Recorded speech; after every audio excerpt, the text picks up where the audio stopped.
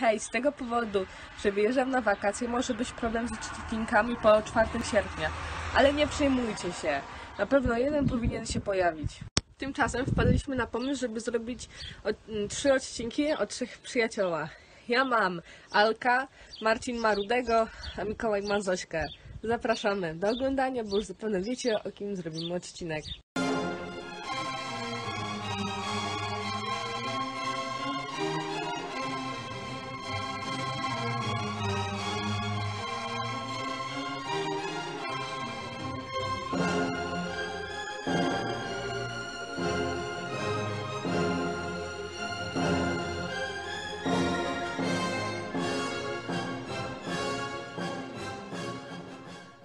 Maciej Aleksy Dawidowski urodził się w 1920 roku. Od 1932 roku uczęszczał do słynnego gimnazjum imienia Stefana Batorego. Tam spotkał się z Janem Bysnarem i Tadeuszem Zawadzkim. Od 1933 roku dołączył do 23. drużyny harcerskiej imienia Bolesława Chrobrego, od której koloru chust wzięła się ich nazwa, czyli pomarańczarnia. Używał swojego głównie drugiego imienia. Potem w czasach wojny nawet jako pseudonim był bardzo wysportowany. Brał właśnie udział w licznych turniejach sportowych, na których zajmował wysokie miejsca.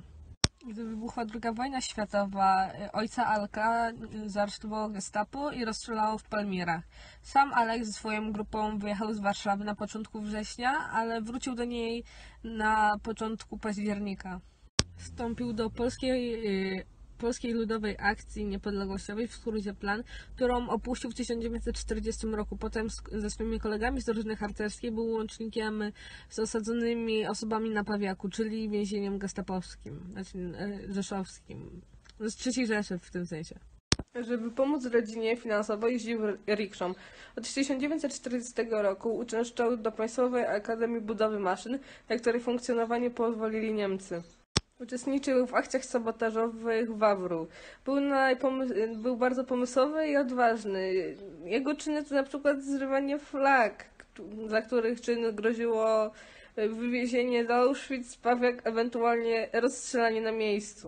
Jego najbardziej sławną akcją to była zdjęcie niemieckiej tablicy z pomnika Kopernika, która zasłaniała polski czy tam łaciński napis. To było prawie w biały dzień robione przy posterunku właśnie gestapo czy tam, nie wiem, SS. I nikt się nie skapnął, po prostu nie ma to nie ma. Zdarzyło się tak, że Niemcy w odwecie zabrali pomnik Jana Kilińskiego. Wtedy Alek prześledził całą drogę. Jak zobaczył, że ukrywa się w Muzeum Narodowym, napisał na murach: Jam tu jest, ludu Warszawy, Kiliński Jan. W 1942 roku Niemcy zaaresztowali jego matkę. On wtedy dostał załamania nerwowego i mieszkał u Bytnarów. Rozważał też, czy by nie oddać się w ręce Niemców za to, żeby wypuścić jego matkę. Brał udział w tej słynnej akcji pod Arsenałem, lecz no niestety został ciężko ranny i parę dni później zmarł tego samego dnia w tym samym budynku co Rudy. Został pochowany pod przybranym nazwiskiem Czerwiński w grobie rodziny Zdronowiczów. Dopiero w 1946 roku przeniesiono go do wspólnego grobu i pochowany jest tam razem z Rudym. Pośmiertnie został odznaczony Virtuti Militari i Orderem Odrodzenia Polski.